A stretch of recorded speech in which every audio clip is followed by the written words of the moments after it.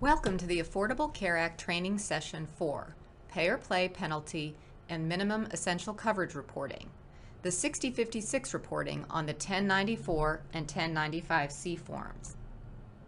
This ACA training session is for informational purposes only and is not legal advice or a substitute for legal advice.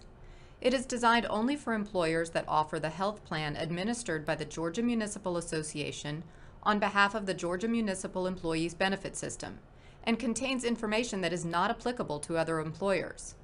This ACA training session reflects the presenter's understanding of certain requirements of the Affordable Care Act as they existed on June 1, 2015. This ACA training session is not an official document of the health plan. Only the official health plan documents establish the terms of the health plan.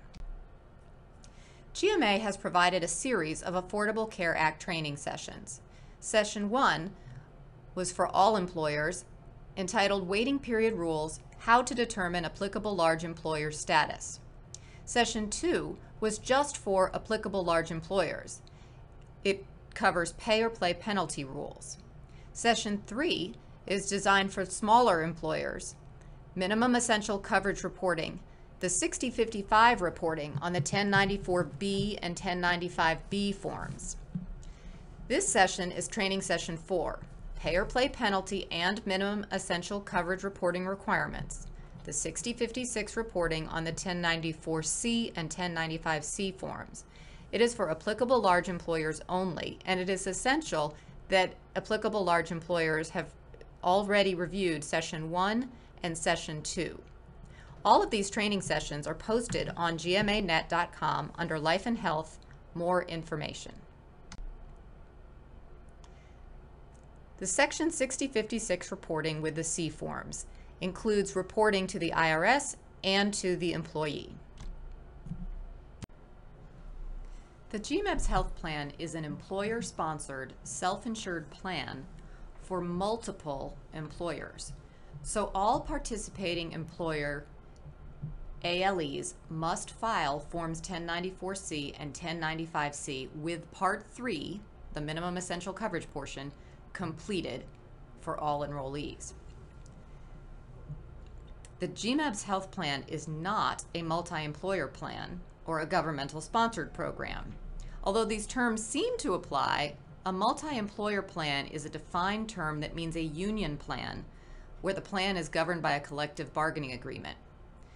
The term governmental sponsored program refers to Medicare or Medicaid, but not to the GMEBS Health Plan. For reporting purposes, whenever you see in the instructions the term plan sponsor or coverage provider, that means the employer. GMA will not report any coverage to the IRS or to enrollees, and GMA cannot file any forms on behalf of participating employers. The employer has the obligation to file, even if it has very limited interaction with the enrolled individual. It does not matter if the employer is not paying any part of the coverage and is not collecting premiums. The employer must report for all ACA full-time employees, but also must report for everyone enrolled in the GMEBS plan, even if no longer employed. Employers with retirees who are enrolled in the GMEBS retiree-only health plan on a fully self-paid basis still have to file forms for them. However, if these enrolled retirees were not employed during the year, they can be reported using either the B forms or the C forms. The filings are due January 31st of the year after the year of coverage to ACA full-time employees and enrolled individuals, and the last day of February of the year after the year of coverage to IRS, or March 31st if the filing is electronic. In order to complete Forms 1094C and 1095C, the participating employer must figure out whether it will have to pay or play penalties, and that means it's important to look at this well in advance of the actual filing year. That means the employer has to identify all ACA full-time employees, determine the months for which they and their dependents were offered coverage, and determine whether the coverage offered met the affordability requirements. Payroll systems and vendors can help with the creation and even filing of the C forms. Payroll software is available to create the C forms. Consider asking your payroll vendor about training. Remember that new information must be entered into the payroll software. Some payroll vendors are filing C-forms on behalf of clients, and there are also some standalone vendors who will work with your existing payroll software to help you create and file the forms. GMA can help a little, but the employer must submit a help wanted certification and request in order to get GMA's help. To see how GMA can help, please review the June memorandum entitled Affordable Care Act Mandatory Reporting Requirements for All Participating Employers of Any Size, and review the attached certification and request form for applicable large employers. These materials describe the enrollment data files and how GMA will fill out the B forms for non-employees if requested. If the certification and request form is submitted to GMA by August 1st, then GMA can provide the requested data files and/or the B forms by the first week in January. Remember, the employer will have to mail all forms to ACA full-time employees and enrolled primary responsible individuals by January 31st. And that's not much time from the time you get the information from GMA, first week in January. The employer will also have to file all forms with the IRS by the applicable deadline. Applicable large employers must complete the C forms for all active ACA full-time employees, even those not enrolled, and for anyone enrolled as an active employee or his or her dependent during the year. For those who were non-employees, such as COBRA or retirees, and they were never enrolled as an active employee during the year, the ALE must either report the minimum essential coverage on Part 3 of 1095-C or may file the 6055 reporting B forms for these individuals. That information about those B forms is explained in ACA Training Session 3. So an ALE can choose either to use just the C forms for everything or use the C forms and the B forms. Why would an applicable large employer want to complete C and B forms? Well, we're not sure yet, but maybe if it's difficult to put information about someone who was not employed during the year into the payroll system that is generating the C forms, and the ALE prefers for GMA to prepare the B forms so that the ALE can simply mail them. That might be a reason. Another might be if the ALE prefers not to include information about non-employees in its payroll system for other reasons. To learn more about the B forms for non-employees, see Training Session 3. GMA's data files give applicable large employers the flexibility to choose. The 1094-C transmittal form has attached to it the full Social Security number version of all the 1095-C forms.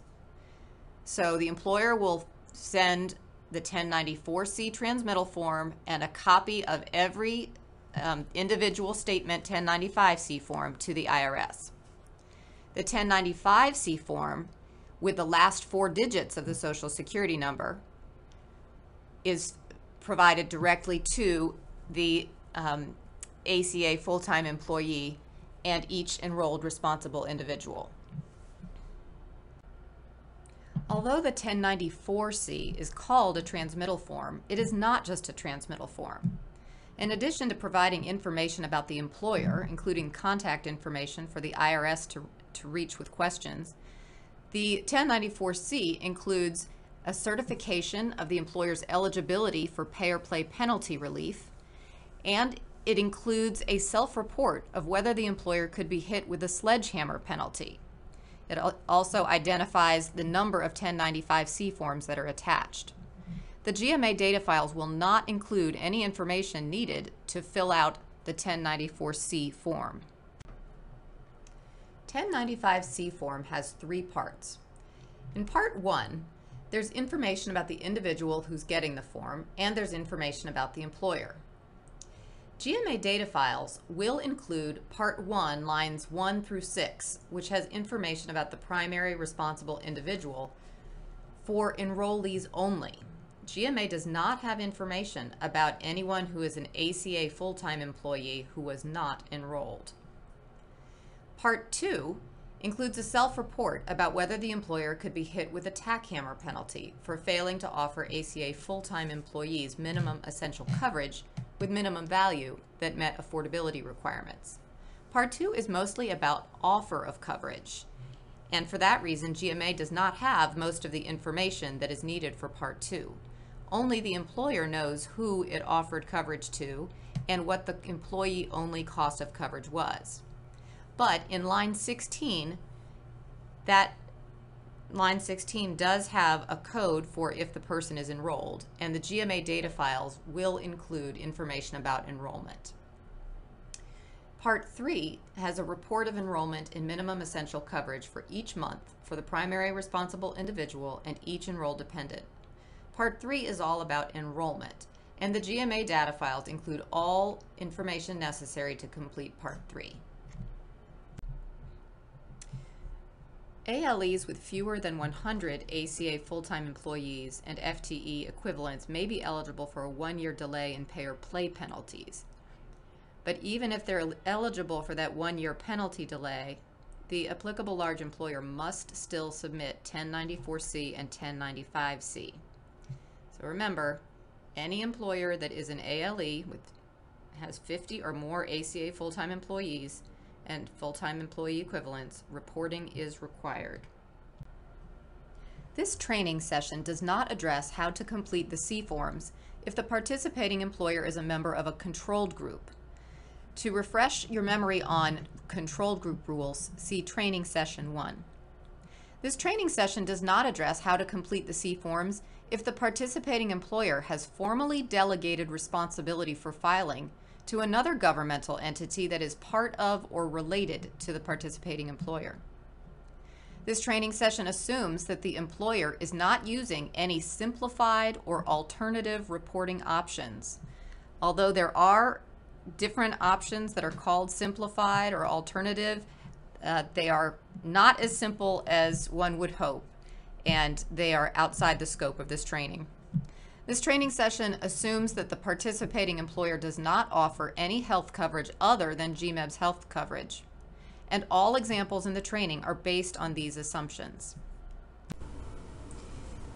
How do you prepare to complete the 1094 and 1095C forms? Well, first, you only need to complete these forms if you're an applicable large employer, and when making that determination, you can review Training Session 1. Just a reminder, ACA uses special math. The ALE determination is based on information from any 6 consecutive months in 2014. You will use the same numbers that you used when determining ALE status to determine whether you have 50 to 99 ACA full-time employees or equivalents or 100 or more. This is an important calculation because it determines what kind of pay or play penalty relief you have for 2015. So whenever we talk about 50 to 99 ACA full-time employees or 100 plus, we're always using that calculation that came from the original determination of whether you are an ALE. This is a slide from Training Session 1, just a brief reminder of all that goes into figuring out whether you're an ALE. There's a number of steps, and there's special math. If you do the math and you determine that you have between 50 and 99 ACA full-time employees and full-time employee equivalents, you can qualify for the 1-year delay in pay or play penalty if from February 9th, 2014 to January 1st, 2015, you didn't reduce the size of your workforce or reduce the overall hours of service of employees in order to qualify for transition relief. You also have to have not eliminated or materially reduced your health coverage that was offered between that time frame. When you complete your form, if you check that you are eligible for that 1-year delay relief, that is a certification that you qualify. The pay or play penalty rules will become applicable for you in 2016 instead of 2015, but you will still need to file the 1094 and 1095C forms. To prepare for filing the 1094C and 1095C forms, you're going to need to identify all employees in each month during 2015. You'll need to identify all employees who were ACA full-time employees for pay or play penalty purposes for each month. Remember, for pay or play penalty purposes, you use measurement periods and stability periods to determine whether a person was an ACA full-time employee. For each ACA full-time employee, determine for which months GMEBS coverage was offered. If you offer coverage to somebody during annual enrollment, that counts as an offer of coverage for each month of the following year, as long as the person was employed in each of those months. If you offered coverage due to new hire or special enrollment, that counts as an offer of coverage for every following month of the year for which the employee could have been enrolled in coverage, as long as employed. If a person declined coverage, and if employment terminates mid-month, he's not considered to have been offered coverage for that final month. For each month, calculate the percentage of ACA full-time employees for which GMEBS coverage was offered.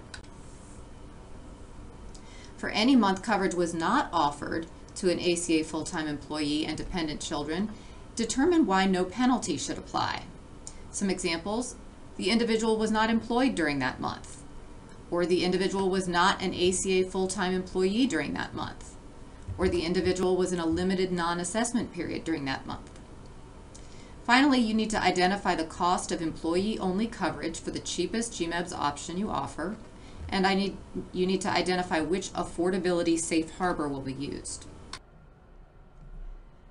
1094C examples will address Big Happy City and Not So Big Happy City. They're both applicable large employers. Big Happy City has over 100 ACA full-time employees and full-time equivalents. It offered GMEBS coverage to 95% or more ACA full-time employees in 2015. Not So Big Happy City has 50 to 99 ACA full-time employees and full-time equivalents. It's eligible for the 2015 only one-year delay in pay or play penalties. Not So Big employed 85 ACA full-time employees. Of these, 27 did not meet the GMEBS regular employee definition.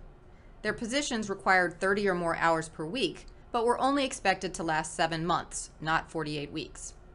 So, these 27 individuals did not meet the regular employee definition. And, starting January 1, Not So Big had the option of offering them coverage if it found out they were ACA full-time employees, but Not So Big chose not to offer them the coverage.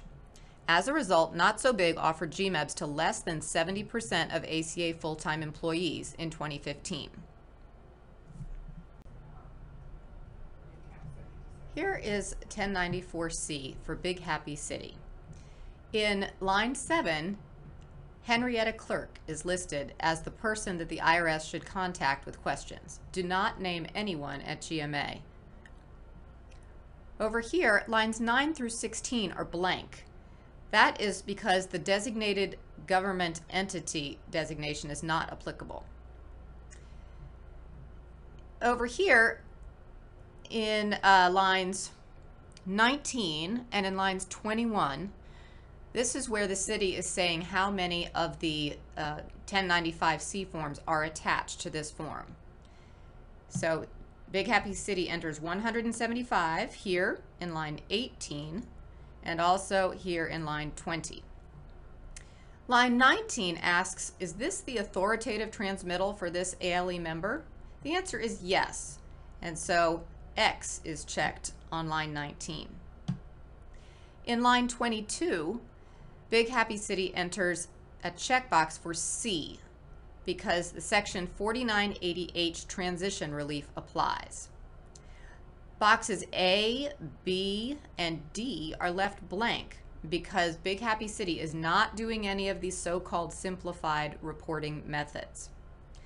Here is where Henrietta Clerk signs that she has examined the return and documents, and to the best of her knowledge and belief, they are true, correct, and complete. She submits this form and signs it on January 25th. Here is 1094C for Not So Big Happy City. In this case, Charles Clerk is the person that the IRS will be contacting if they have any questions. Again, the transmittal is authoritative, 9 through 16 are blank, but not so big is attaching 85 1095-C forms. So 85 is entered here on line 18 and also here on line 21. The section 4980H transition relief box is checked. It's a different type of relief, but not so big also checks section 4980H transition relief C. And again, no simplified reporting methods are being used. Charles Clerk signs here and dates it on the date it will be filed. For 1094-C, we've already completed part 1, we've completed part 2, so now it's time to look at part 3. This is the self-report of whether the employer could be hit with the sledgehammer penalty, and it also identifies the type of pay-or-play penalty relief that the employer will be entitled to. The sledgehammer penalty cannot apply for a month if the ALE offered the GMEBS health plan to 95% or more ACA full-time employees in that month. That's 70% for 2015. For an offer of coverage to count, it must have been available to the ACA full-time employee for every day of the month. If coverage can only start in the middle of the month, it won't count as an offer of coverage for that month. An employer makes an offer of coverage to an employee if it provides the employee an effective opportunity to enroll in the health coverage or to decline that coverage at least once for each plan year. An employer makes an offer of health coverage to an employee for the plan year if it continues the employee's election of coverage from a prior year, but provides the employee an effective opportunity to opt out of the health coverage. That explains why offers of coverage at annual enrollment, even ones where the employee is automatically continued in the coverage as long as the employee had an option to opt out, that's why that offer counts as an offer for all of the remaining year as long as the employee was actually employed. A limited assessment period is a time when there is no penalty for failure to offer coverage. It includes a waiting period, the initial measurement period and administrative period, and the calendar month of employment if the first day is not the first day of the month. See Training Session 2 for more information about these periods. There are two types of pay-or-play penalty relief. Type A is if the employer is not subject to any pay-or-play penalties for 2015 coverage because it has certified that it is eligible for the 50 to 99 one-year penalty delay relief. Pay-or-play penalty relief type B is if the employer had over 100 ACA full-time employees or full-time employee equivalents in 2014 and is eligible for the 100 or more relief.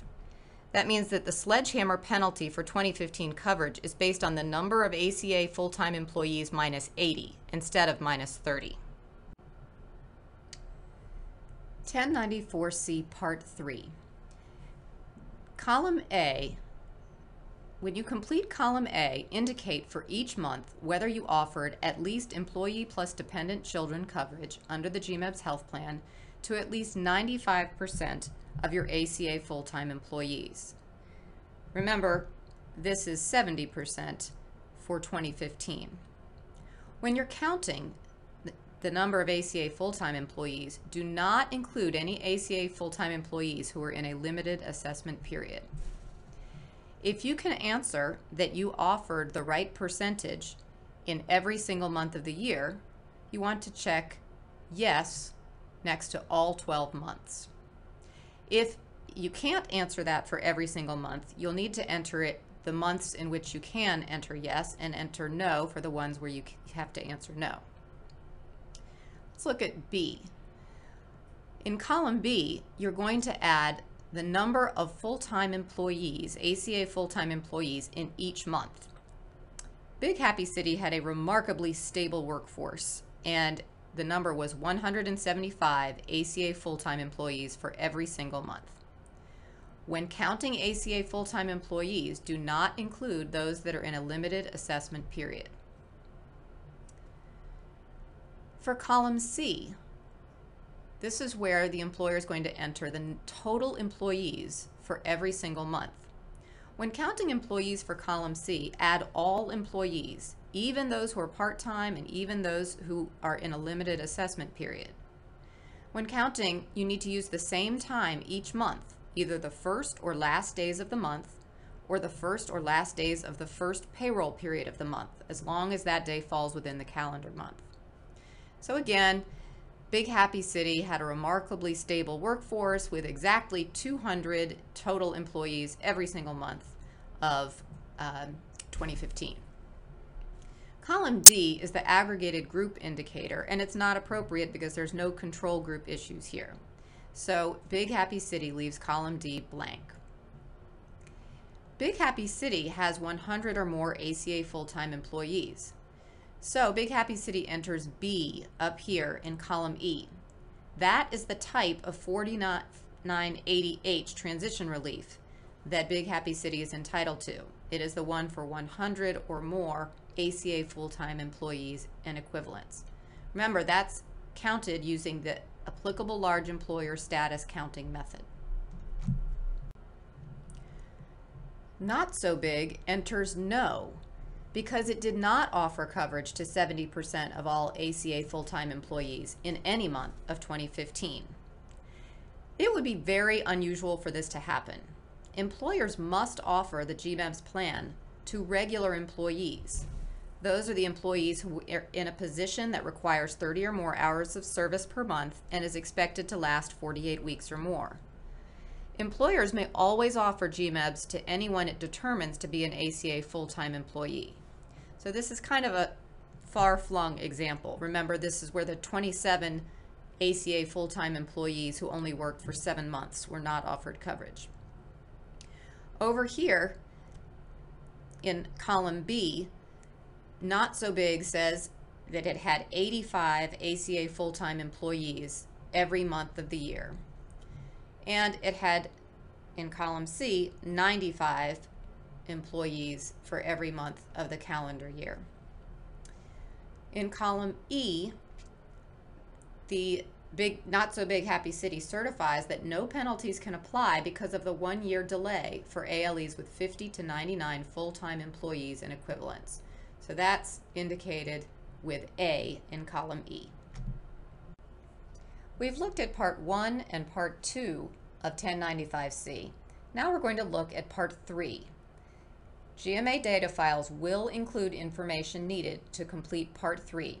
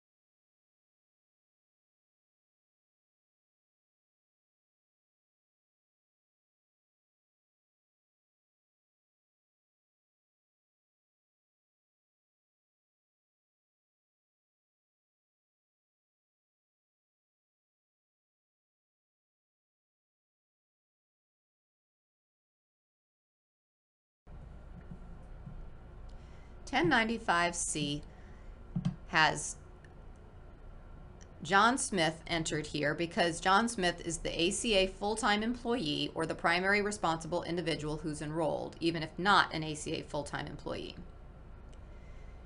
For enrolled individuals, the employer could use the GMA data file to complete lines 1 through 6 because GMA data file will include the name and the address of the primary responsible individual who's enrolled.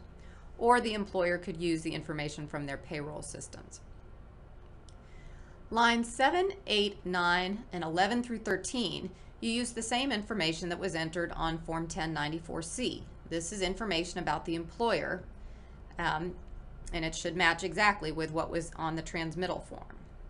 But line 10 The contact information could be different from the contact on 1094C. This is the individual who will get calls with questions from the individuals who get the form. Like with the transmittal form, it's not going to be anybody at GMA, but it may be an employer wants to have a different contact for the IRS than it does for the form that goes to the individuals.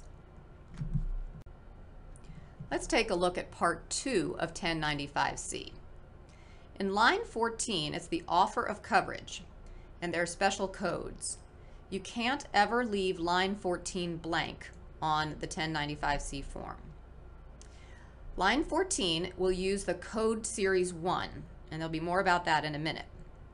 Line 15 is where you enter what you charge for the employee-only version of the lowest cost GMEBS option you offer. And line 16, you're going to enter a code that says the reason why you meet the affordability requirements using code series 2. Lines 15 and 16 will be blank if you did not offer coverage for that month or if the individual was not an ACA full-time employee for any month of the year, but was still enrolled. Let's look at code series 1. There are two codes that mean GMEBS coverage was offered for the month. Code 1E, I like to call it everyone in family offered coverage, means minimum essential coverage providing minimum value was offered to you and minimum essential coverage offered to your dependents and spouse. That's the information that the employee will read when it gets the statement. That is the explanation for code 1E. There's also code 1B, but not dependents. Minimum essential coverage providing minimum value was offered to you, and minimum essential coverage not offered to your spouse or dependents. Note, discuss with counsel before entering this code. There's a penalty risk if the employer does not offer coverage for dependent children, but transition relief may apply. This code is also sometimes used for COBRA and maybe retiree coverage when the individual selects self-only COBRA or retiree coverage. The code 1H is for when you did not offer GMEBS coverage for the month. I like to remember, heck no, coverage was not offered. No offer of coverage. You were not offered any health coverage, or you were offered coverage that is not minimum essential coverage. That is what the employee will read on their statement.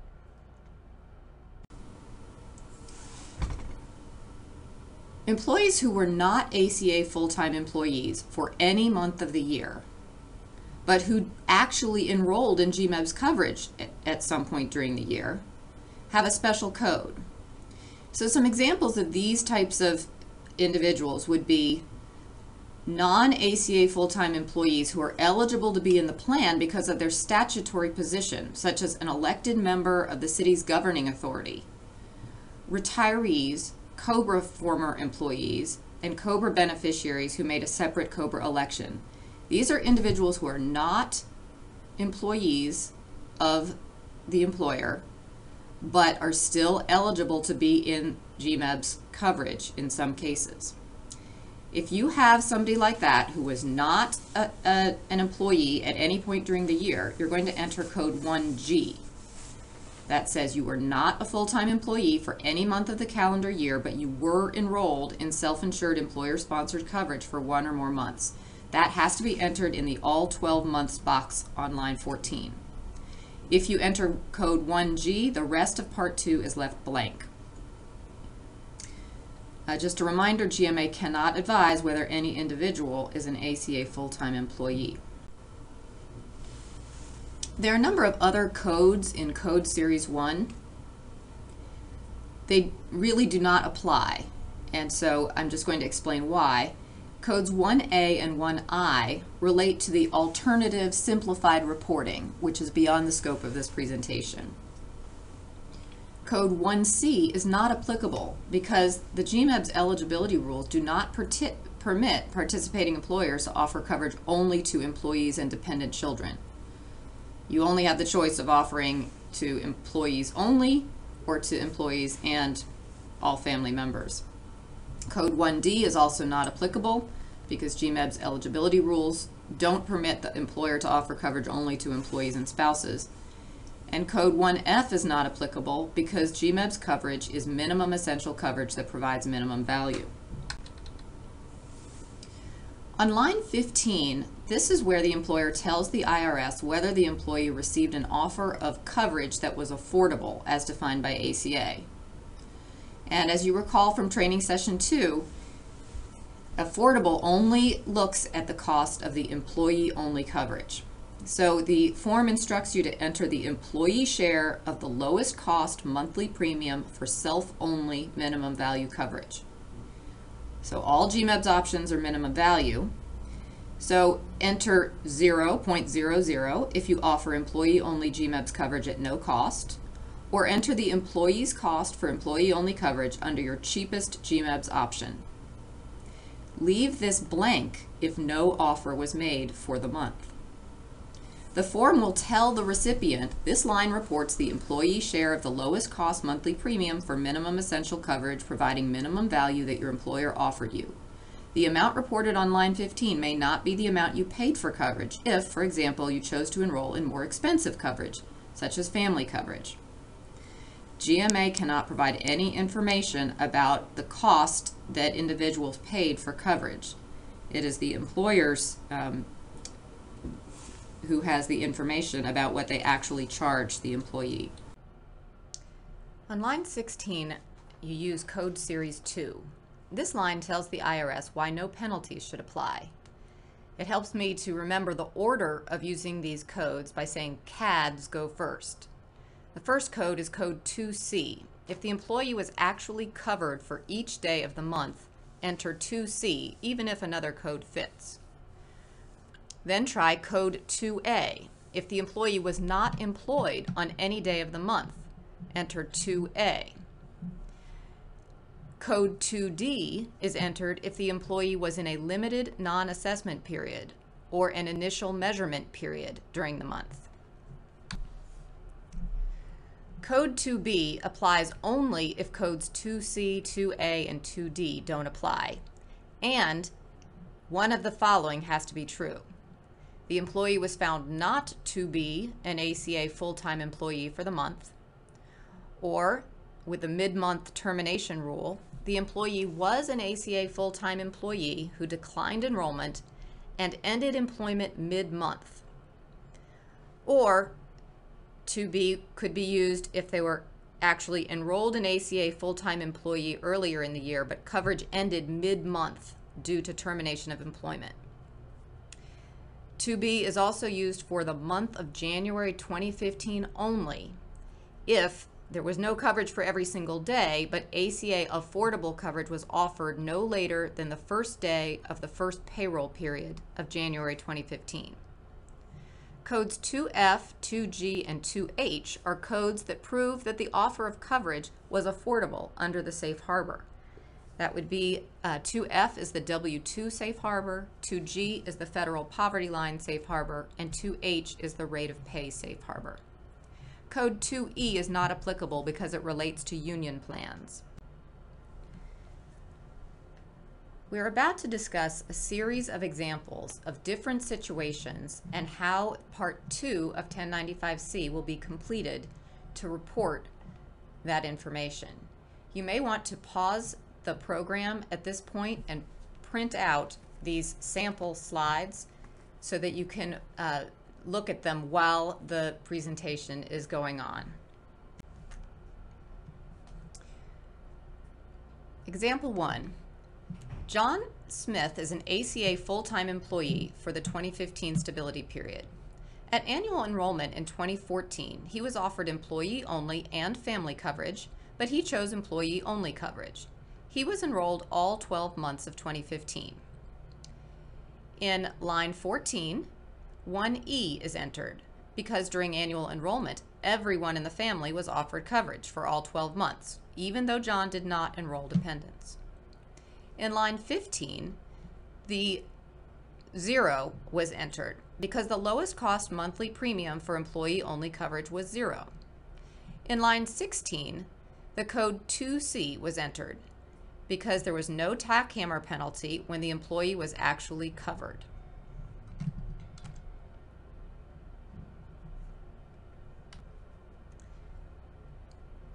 In example 2, John Smith terminates employment on July 5th and coverage ends July 31st.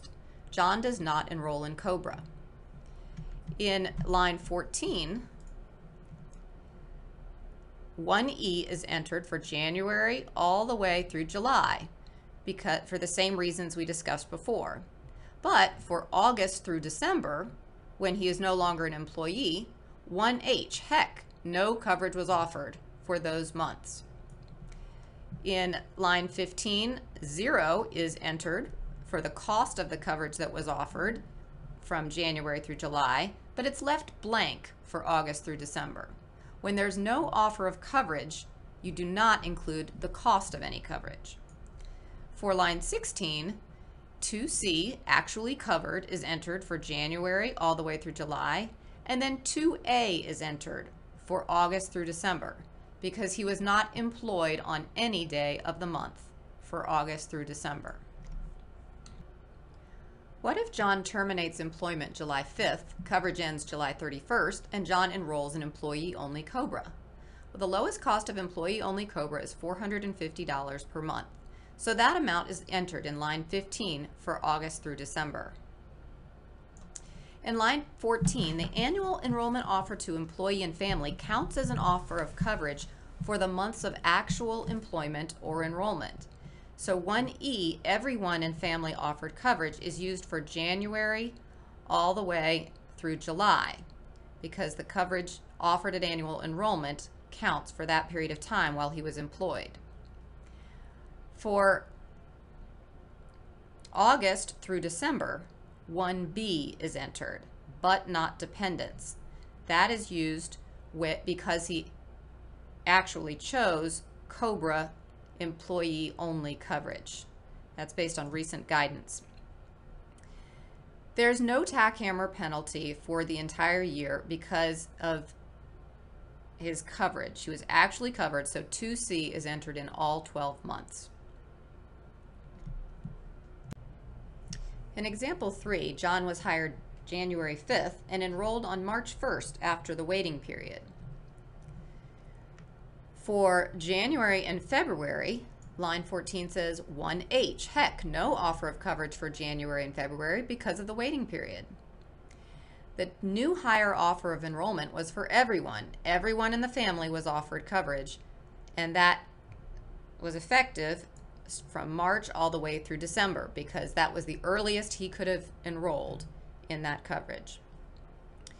In line 15, it's blank for January and February because there was no offer of coverage, and the lowest cost of employee-only coverage for March through December was 0. Line 16, 2D is entered for January and February. There's no tack hammer penalty because John was in a limited non-assessment period in January and February. For the rest of the year, John was 2C covered. In example 4, John chose family coverage. You'll note that part 2 of the form looks the same as example 1 because for purposes of part 2, it doesn't matter whether dependents actually enroll. What if Big Happy City charges $75 for employee-only coverage? Well, if John Smith still enrolls, there's no need to explain why $75 meets an affordability safe harbor. Line 16 is entered with 2C. And in line 15, the lowest cost of the employee-only coverage, $75, is entered. What if Big Happy City charges $75 for employee-only coverage and John does not enroll? Well, in that case, Big Happy City does have to explain that the cost of coverage at $75 is affordable. By entering 2G, Big Happy City is telling the IRS that the tack hammer penalty won't apply because $75 for employee-only coverage meets the federal poverty line safe harbor. For more about safe harbor, see Training Session 2, slide 45. Remember, 1E is entered because everyone was offered coverage for all 12 months, even though John declined. In example 7, John did not enroll and he leaves employment in the middle of the month. For a mid-month termination of employment for an ACA full-time employee who is not enrolled in coverage, there's a special code. Since John terminated employment in the middle of July, the offer of coverage during annual enrollment does not count as an offer for that month. So 1H is offered for July. Since John was actually employed for part of July, 2B has to be entered on line 16 to show why no tack hammer penalty should apply. 2A, not employed on any day of the month, is used for the rest of the year.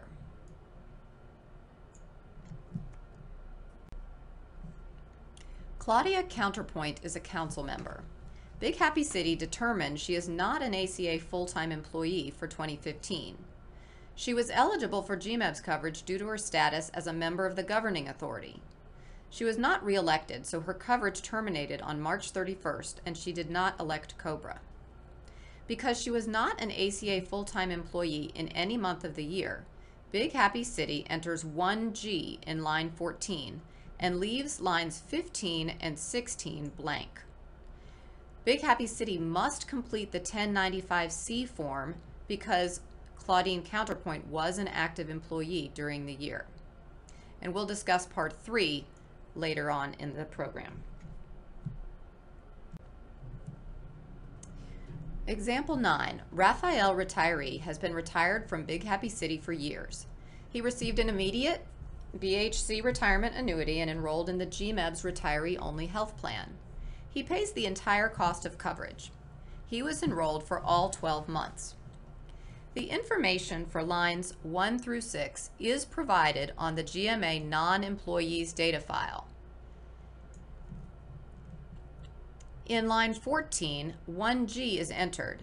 Because Raphael was not an ACA full-time employee in any month of the year, Big Happy City enters 1G and leaves lines 15 and 16 blank. Unlike Claudine Counterpoint, Big Happy City could have chosen not to file C forms for Raphael and instead have filed B forms that were prepared by GMA because Raphael was not enrolled as an active employee during the year. In example 10, Roberto was offered family coverage during the 2014 annual enrollment, and he elected family coverage. Due to his retirement, Roberto's coverage in the active plan ended March 31st. He enrolled in the retiree-only plan, but his wife selected COBRA coverage for herself and their son. The lowest cost of the retiree-only plan for employee-only coverage is $275. 2 1095C forms have to be filed for this family. This part looks just at part 2 of Roberto New Retiree's form. 1E, everyone in the family offered coverage, is entered for January through March. But because he enrolled in employee-only retiree coverage, 1B is entered for the rest of the year. This is a guess as to how this will apply for retirees that's based on the COBRA guidance that was available June 1st, 2015. 2C, covered throughout the year, is entered on line 16 because Roberto was covered under the active plan for January through March and then covered under the retiree-only plan for April through December. Big Happy City must file a separate Form 1095C for Roberto's wife Jane because she elected COBRA for herself and their son. The GMA active data file will provide information in lines 1 through 6 about the address and contact information for Jane, spouse, new retiree. As of June 1st, 2015, there's no clear guidance about what to report in Part 2 for Jane, only that the spouse must receive a separate Form 1095B or 1095C that reports her as being enrolled. 1G might be appropriate, or it might be appropriate to leave Part 2 blank. Certainly it would be appropriate to leave lines 15 and 16 blank. Part 3, Proof of Minimum Essential Coverage. This part of the form tells the IRS and the primary responsible individual which months the primary responsible individual and his or her dependents had minimum essential coverage. Remember, anyone who is actually enrolled in GMEB's coverage for a month cannot trigger a pay or play penalty for that month. Anyone who is actually enrolled in GMEB's coverage for a month cannot be penalized by the IRS for failure to have minimum essential coverage for that month. GMA data files will provide information needed to complete Part 3. A participating employer must complete Part 3 for any person who was enrolled and who was an employee or a dependent of an active employee. If an employee is covered as a dependent spouse or child of another employee, Part 3 should be completed only on the Form 1095-C for the employee who enrolled the dependent. Let's take a closer look at the GMA data files that will be provided if the employer submits the certification request for help. GMA's active file will provide all this information about the primary responsible individual. This is the primary responsible individual who is flagged as an active employee during the year, at any point during the year, or flagged as a dependent of an active employee who selected independent COBRA coverage during the year.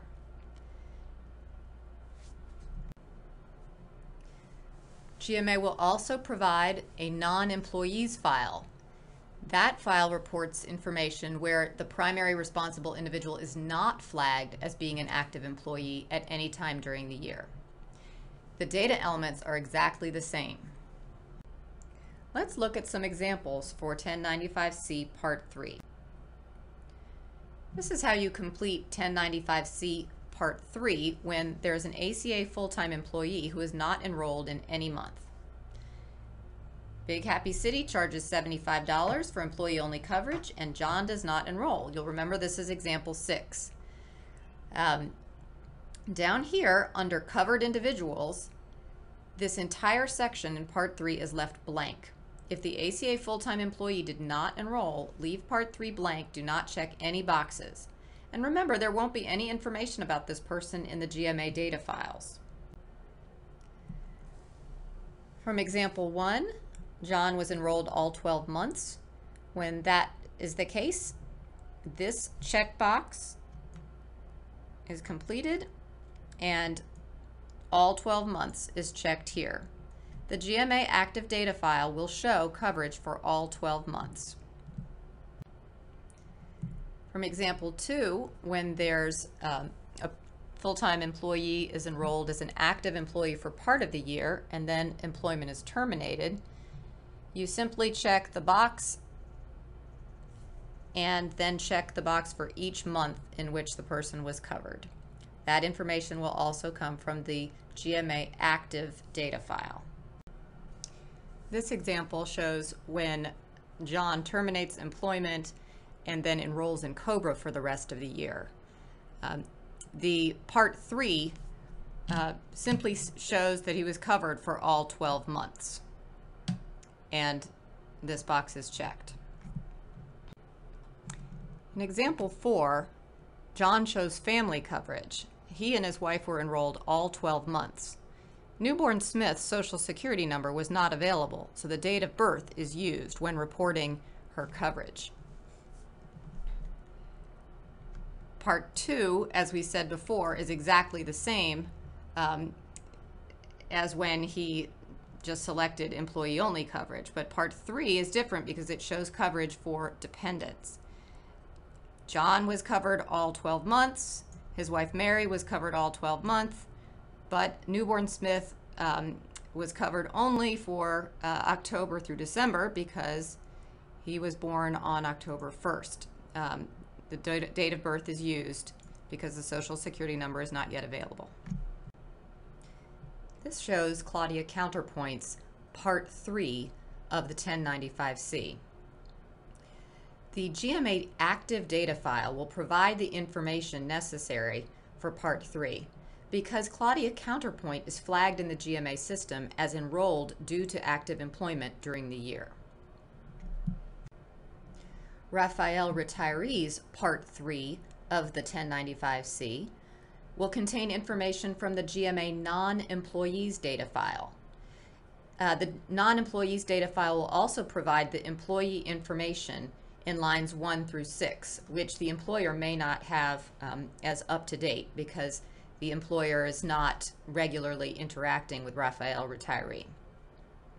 The reason it will come from the non-employees data file is because Raphael was enrolled but never flagged as enrolled due to active employment during the year.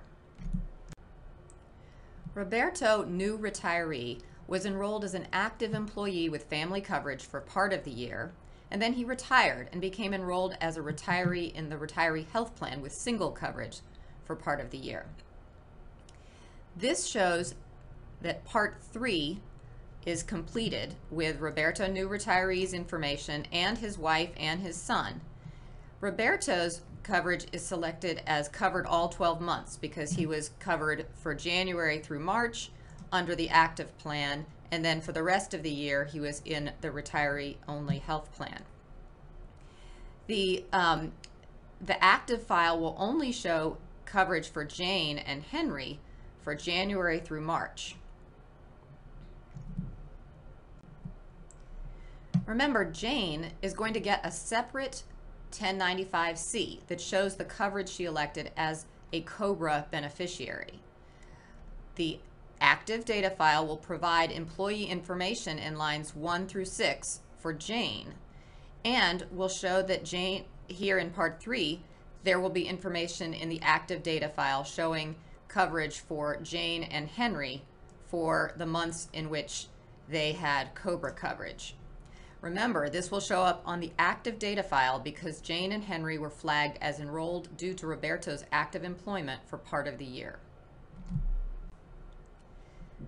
1095-C Part 3 will be blank for 7-month Stephen. This was an example for not so big Happy City, who did not offer coverage to 7-month Stephen, even though he was an ACA full-time employee. So he got the 1095-C because he was an ACA full-time employee, and he was not offered coverage, and this Part 3 is left blank, not offered coverage. In future years, penalties could apply for failure to offer coverage while the ACA full-time employee was employed. How are 1094-C and 1095-C filed with the IRS and delivered to ACA full-time employees and the enrolled primary responsible individuals? The employer completes 1095-C form 2 times. The IRS gets a copy of the 1095-C with the full Social Security numbers. The ACA full-time employees and enrolled primary responsible individuals get a copy of the 1095-C with only the last 4 digits of the Social Security number. The 1095-C goes to the individual identified in lines 1 through 6, even if the enrolled dependents live at a different address. A dependent who made a separate COBRA election will have his or her own 1095-C form with the address listed in lines 1 through 6. The employer may provide the exact same form to both the IRS and the individual with the full Social Security number, but this may not be advisable due to security concerns. The employer has to file all 1095-C statements with full Social Security number along with the 1094-C transmittal form with the IRS. All employers may file electronically with the IRS. Only employers filing fewer than 250 forms may file by mail. Deadline for filing is February 28th of the year following the year being reported, or February 29th if it's a leap year. That's if filing by mail. You get more time to file if you're filing electronically. You get until March 31st. The 1095-C form must be mailed by first-class mail to the last known permanent address, or if none is known, to the temporary address. That will be the address that's on lines 1 through 6. Electronic delivery is permitted, but There are complicated consent rules, which are a big hassle, and so we recommend mailing by first-class mail. The deadline for delivery of the 1095-C is 1/31 of the year following the year being reported. Remember, this is before the IRS deadline. For active employees only, the statement may be hand-delivered in accordance with W-2 delivery rules. For retirees, COBRA enrollees, individuals who are ACA full-time employees or enrolled during the year but are not active employees at the time of delivery, the only acceptable methods are first-class mail to the last known permanent address or electronic if the consent rules are followed. For active employees who are active at the time of delivery, the only acceptable methods are mail or hand delivery or electronic if those consent rules are followed. Keep in mind these key dates. August 1st, 2015 is the deadline for submitting the certification and request form to GMA. This is required in order for GMA to provide the data files and the B forms by the first week in January 2016. Monday, February 1st, 2016 is the deadline for delivery of the 1095-C to the ACA full-time employees and primary responsible individuals who are enrolled. That's because January 31st falls on a Sunday in 2016. Monday, February 29th, 2016 is the deadline for mailing the 1094-C transmittal and all 1095-Cs to the IRS. Thursday, March 31st, 2016 is the deadline for electronic filing of 1094-C and all 1095-Cs to the IRS. What are the penalties for failure to provide this reporting? In general, failure to file or provide correct statements or returns can lead to penalties of $100 for each return or statement, capped at $1.5 million per year. Penalties can increase if there is intentional disregard for making the reports. Reports in 2016 for 2015 coverage. There will be no penalties if the employer makes good faith efforts to comply. Remember, all applicable large employers must file these reports. Penalties for failure to file the forms are separate from the sledgehammer and tackhammer pay or play penalties. Keep careful records. Records of your eligibility for the 50 to 99 one-year delay, identification of ACA full-time employees, proof of limited assessment periods, initial measurement periods, proof that enrollment documents were provided, and proof of satisfaction of affordability safe harbors. Thank you very much for your time, and please feel free to contact me if you have questions about this presentation.